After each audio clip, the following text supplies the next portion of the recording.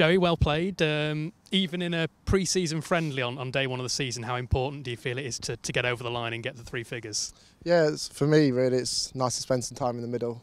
There's nothing quite like batting in a game compared to the tent where we've been training over the past month or so.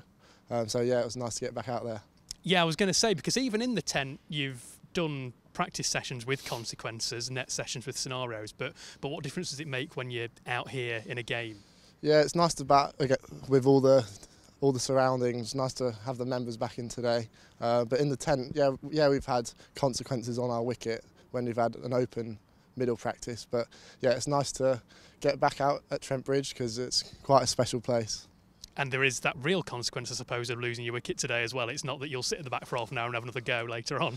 Yeah, exactly. Yeah, you've got to make it count when you do get in, and I did that today, which I was pleased about.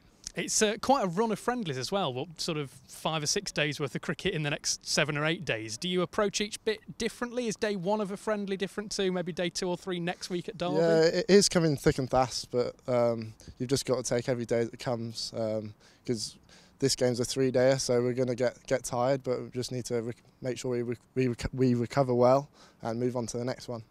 Zach looked like he enjoyed himself out there with you today. Yeah, the Stamfordians going at it together. Yeah, it's first 50 or 100 partnership I've had with him, so I don't get to bat with him a lot, apart from it being in the second team, but yeah, it was nice to bat with him today. And are you sort of aware of your own tempo when he's hitting 6s and 4s to all parts? Does it change how you approach your game?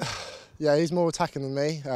He was making it go past the boundary more than me today, but yeah, I didn't try and keep up with him or catch him up, so to speak. But yeah, he batted really nicely today as well. And before you came in, there were 50s for Ben Duckett, for Lyndon James, and some quick runs for Tom Moores as well. How important is that when you're coming out there's a good couple of 100 on the board already? Yeah, it's always nice to come in, not with so much pressure.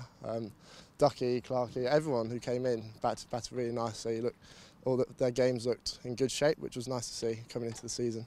And an opportunity with the ball tomorrow in what is quite a star-studded bowling lineup in the Notts dressing room. How important is it to get some time tomorrow for you? Yeah, it's really good. We've got so many bowlers in this club, and it's whenever you get the opportunity to play out here in the first team, yeah, it's always nice. You got to take the opportunity when it comes, and I'm really looking forward to having a trundle tomorrow.